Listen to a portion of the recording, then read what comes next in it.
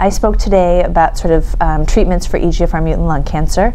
The first part of the talk really focused on what data is out there. I think the real kind of key is the new use of osimertinib in the first-line setting.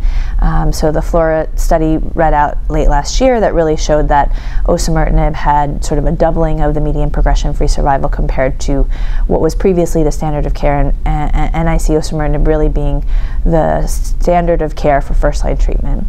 Then I really spoke about thinking about resistance mechanisms. I think that really is a key with targeted therapy, is kind of thinking about, these treatments are very effective and they work for a long time, but at some point all patients have progression, and it's really key to rebiopsy patients at that point, look to see what the different resistance mechanisms are. I think with osimertinib there are patterns that are emerging. I think that off-target resistance really is going to be a more dominant factor. Osimertinib is an excellent EGFR inhibitor, so we're seeing less acquired EGFR mutations. We sometimes see EGFR C797S, but it's probably more like 15% rather than the 60% we saw with T790M and erlotinib and afatinib and gefitinib.